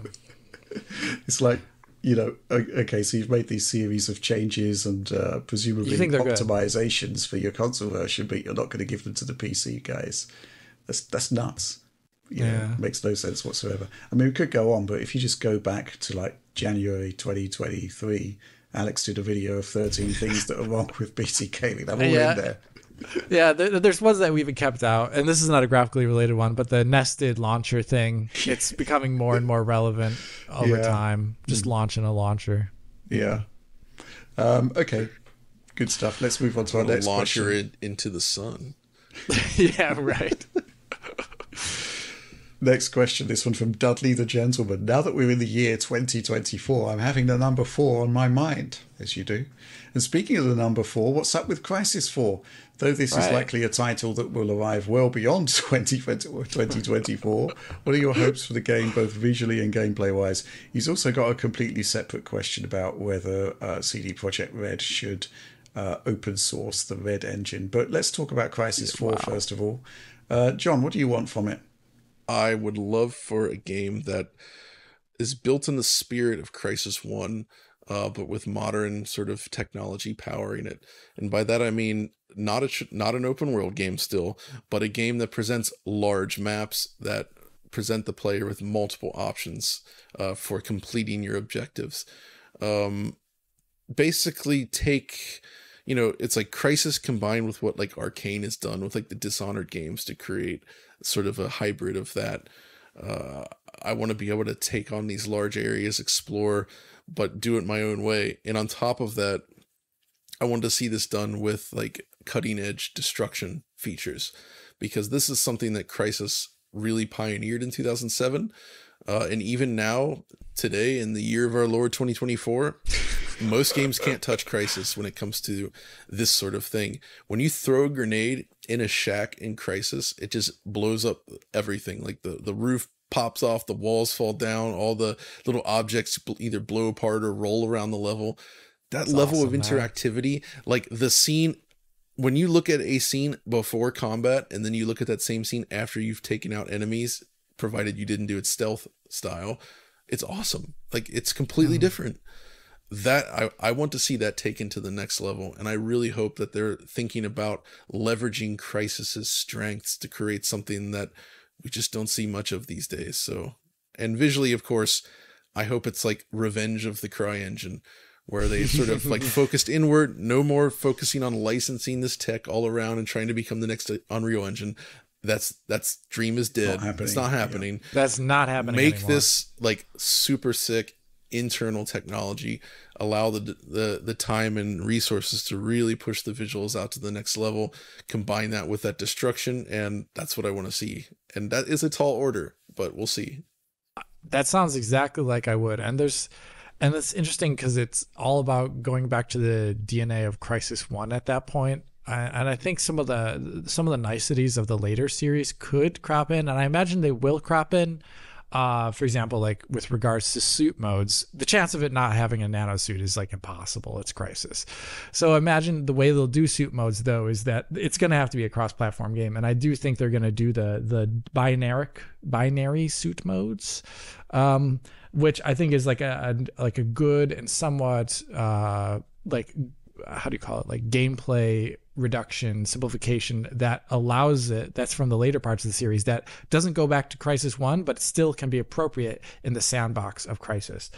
I also do hope, like John, that destruction is the big thing that they focus on regardless of everything else, because games these days just still don't do it. It is still not there. It is not a gameplay feature. When it is, it's just a visual nicety. In Crysis, it was actually like a gameplay feature, much like it was in Red Faction Guerrilla. So yeah, I want all that, and I think they should team up with NVIDIA to path trace this game. Heck yeah, do it. Yeah. Fair enough. Well, my thoughts on this. Yeah, obviously we want to have the full fat experience. And I think my worry would be that it would have to be a console game as well. Oh, yeah, I know. That's what I was mentioning about the. I think that, control. I think they should. And I realise that this is commercial suicide, possibly. But I think they should make Crysis 4 a PC exclusive. The ultimate PC game. Come out in 2025, 2026, and then port to the next gen consoles in 28. Dude, and just embrace the original Crysis 1 ethos, which was basically to target the state of the art in gaming technology to produce the state of the art game. Maximum game. I don't feel like that would necessarily have to be commercial suicide either. I feel like that would be a selling point, something to separate. Absolutely, but you'd have to accept that, first of all, you're going to need a really powerful PC. Yeah. And secondly, that, your return on investment, a lot of it would be coming on later on in the life cycle, when the next generation consoles appear, which would presumably be able to cope with it. But, I just think that if you're doing Crysis, you've got to forget about scalability to a certain extent and just go for it to produce something game-changingly different like the original game was. Because, what basically made Crysis 2 and 3 more difficult to love was the fact that, they were tied to a specific feature set which was defined by PlayStation 3 and Xbox 360. And they could scale beyond that, but ultimately that was the target, right? And that was a limiting factor on the quality of the games that came out. And I just think Crysis 4 has got to be that one step beyond. And, I think it would just be fantastic to have a game that people are excited about and possibly thinking, well, yeah, I do need to upgrade. I guess the other thing is that the commercial realities are that upgrading isn't as cheap as it used to be. Yeah. That said, 8800 GTX was $1,000 GPU. That Ultra. Yeah, like people forget, like if you did upgrade for that time period, if you did upgrade around Crysis launch, it was an expensive upgrade actually. Yeah. Like those things were not cheap at the time, actually. Mm-hmm. Yeah. But that's my thoughts on it. I just think it's got to be as staggeringly ambitious as the original game, and maybe it's a pipe dream. But there we are. Actually, let's quickly talk about pipe dreams with Dudley the Gentleman's other question. With CDPR effectively abandoning their Red Engine, this brings to mind how important preservation is. He'd like CDPR to take a note from id Software's playbook and open source the Red Engine. Though likely a pipe dream, what are the barriers that would prevent CDPR from going this route? Aren't they just leaving their in-house engine to languish? A good modding SDK for Cyberpunk 2077 would be great as well. Alex? I'm looking at online. I'm curious if any of their middleware could not be open sourced as part of it. Like the way they do trees or occlusion culling or audio. I'm curious if those would be roadblocks from the license from when they originally used them to get them in the game to having it be open sourced. But I think the rendering, most of the rendering and all the gameplay code could easily be thrown out there. They'd also have maybe issues with regard to open sourcing the files that are used for characters. So like Keanu Reeves or any of the other people who were scanned into the game. There could be aspects of privacy or whatever they assigned at that point in time. But it could also be done in an id tech style way where you can build the game without assets maybe, and then you provide them. Yeah. I don't know. I think there's routes to go forward there that they could take, and I would love to see them take it, because if it's really going goodbye completely after Phantom Liberty, then I see no reason not to do it. At this point, people are just going to want to play Cyberpunk forever. Why not give them the complete tools beyond the modding tools at that point? Yeah, anything to add on that one, John? No, not really. I agree with what you guys said, but yeah, I'd like to see it. Let's move on to our final question. This one from Adorably All Digital. Ooh, burn. Here we go. Hypothetical for you. If you had one magic genie wish and you could either have Crysis 4 be every bit as legendary as as game-changing as Crysis 1 when it came out, or get a 10 out of 10 Turok remake with RE4 remake levels of care and maybe a bit of that System Shock remake magic, which would you pick? Well, this is sort of seems to be targeting your fetishes. Yes, it is. Alex. It's almost like a question was made for me. Well, for me, in terms of what was life defining, it was Crysis. Like it had much greater effect. Life defining. I mean, it did put me on the path that I am on today. So I would say I would, as much as I love Turok, which I really do, I think it would be Crysis just because it would have like a greater, I think, industry reach at that point too. It would not just affect, I think Turok is so niche that a lot of people really wouldn't get it. Even if it was an amazing remake, System Shock level. I think though, like what Crysis would do would be like a great invigorating thing to a lot of people who play PC games and who loved it for the reasons I did, which is a lot more people than that loved Turok. So I think that one's the good answer. Crysis. John? Also Crysis, 100%. I love Turok. I think it's fantastic. I think it would be easier to make a remake of it though, and either way, but having Crysis 4 as an original game with the level of impact as Crysis 1, like how could you not want that? What do you make of this Turok remake idea though? As a secondary project. I feel like that the thing about Turok is that it's fundamentally like a very streamlined sort of game. It's like a proto Metroidvania kind of thing when you look at the way the levels work and how you're going back and forth and doing all that. And I don't think it necessarily needs like a hyper realistic, super detailed remake to be effective. I would, if the comment was more, would you like a 10 out of 10 RE4 remake quality original Turok game? Right. That's a very different conversation. But remaking Turok 1 with how that game is built, I just don't think it would actually benefit that much from that kind of visual overhaul. And like its original visual design is kind of part of its charm. And it's also what allows the level design to work, because the level design can be pretty crazy in terms of how the pathways are laid out before you. And I think like making it more complicated might sort of ruin that to some degree. I don't know. Yeah, and like, how do you justify like the pools of water in the clouds? It just doesn't. It's a very. It doesn't work. It doesn't. Right? It doesn't work with realistic rendering conceptually. So, yeah, I agree with that. If I did see a Turok remake, I would want it to look actually like the box art, if you know what I mean. Like in terms of, it would look like rendered or like 96. that CGI image I sent you from Turok 2 the other day. That would be fun. Oh, that thing was delicious. I could eat that.